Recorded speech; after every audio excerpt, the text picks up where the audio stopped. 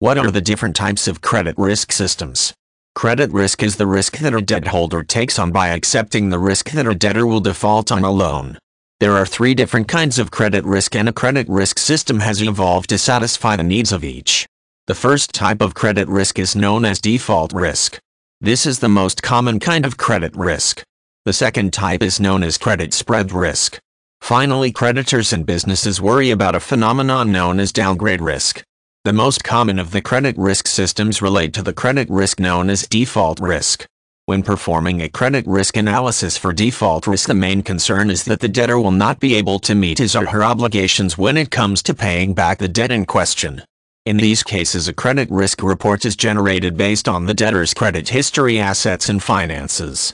Credit spread risk requires credit risk systems that analyzes the spread between securities which are without risk and certain bonds which may be incredibly risky. While the spread may seem stable prior to purchase, a credit risk analysis is necessary in order to predict any variations in the spread after the initial purchase.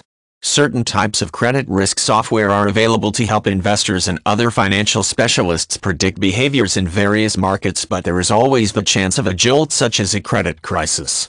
Credit risk systems are also used to analyze the potential for downgrade risk. Downgrade risk occurs when there is the possibility that a rating agency will lower their rating of a particular debtor after a loan is issued. This risk can be significantly lowered through the use of a thorough credit risk analysis. It's important that credit histories are carefully analyzed and that a credit risk management program is used to give a detailed analysis of potential benefits versus potential losses. All successful credit risk systems perform a number of key functions. First, these systems allow users to maintain a process of credit granting that is sound and consistent. It is also important that these systems help establish an environment of credit risk that is appropriate to given situations. Since credit risk is always a reality, credit risk systems help to create a comfortable degree of risk.